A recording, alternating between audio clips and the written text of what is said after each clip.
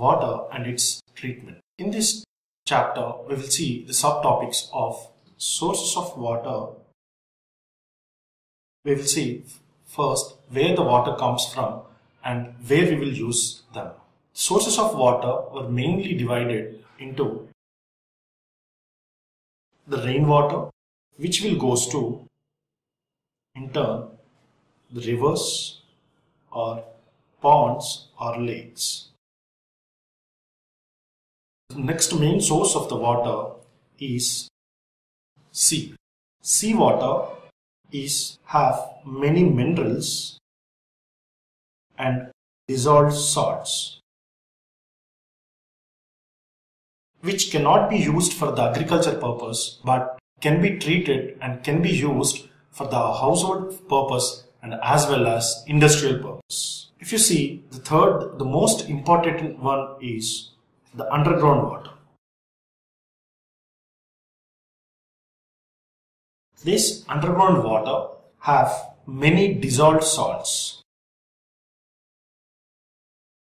which is the main source for the industrial purpose as well as household purpose. Now we will see this rainwater can be used, and it contains mainly the dissolved gases, because as the rainwater comes from the clouds, takes the solids, it takes the gases and it forms the dissolved gases.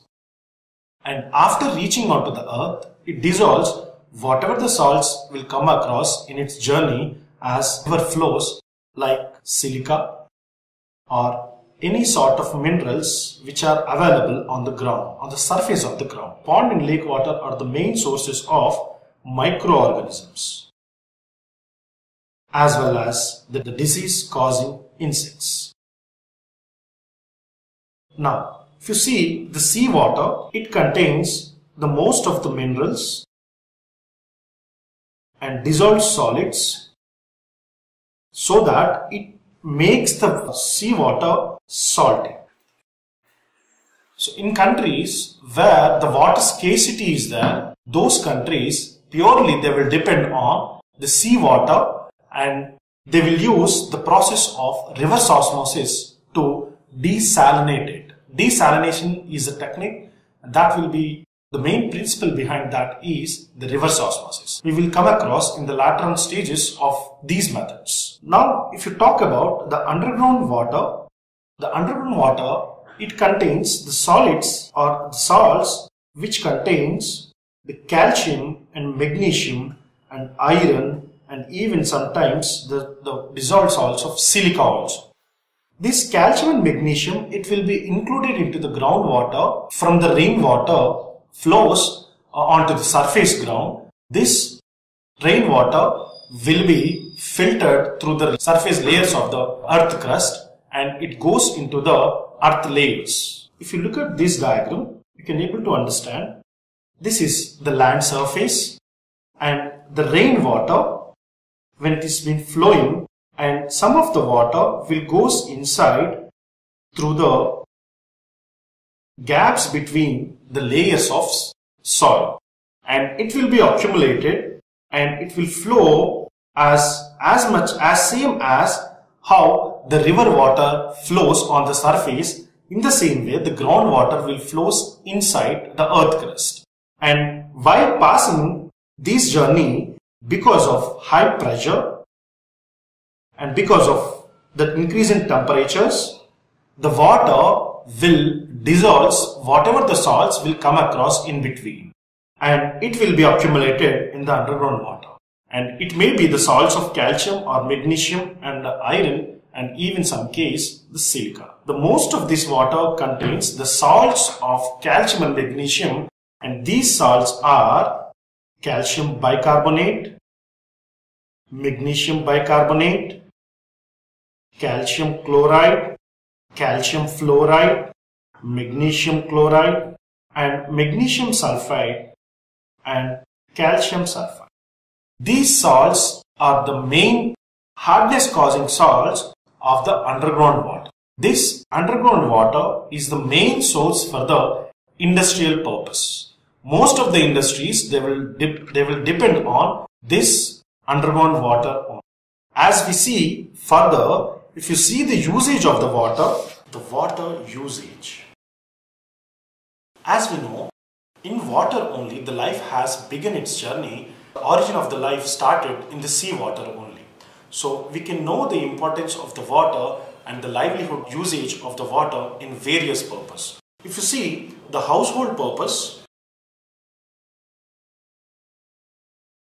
mostly the water is used for the drinking purpose. It is noted that the drinking water, first and foremost, should not contain the microorganisms. You can see the underground water will not contain much microorganisms which causes the various types of disease. But the stagnant water or the still water of pond and lake will contain most of the microorganisms. Even the rainwater also, the pure rainwater also will not contain any sort of microorganisms. Rather, when it comes onto the ground and when it mixes with the soil and when it runs through the river, then the microorganisms will start living into the water. So, most of the household purpose will also in India are being depending on this underground water. The next purpose of water, if you see, the industrial purpose. It is most important one. As an engineer, we should know what type of water will be used in various types of industries. We know that most of the beverage companies, if you start with the beverages, most of the beverage companies will have the water usage in large amount. And this, for the beverage companies also, the water should not contain the microorganisms, or it should divide off these microorganisms. And if you see the textile company, in textile industries, the water will be used for the dyeing purpose.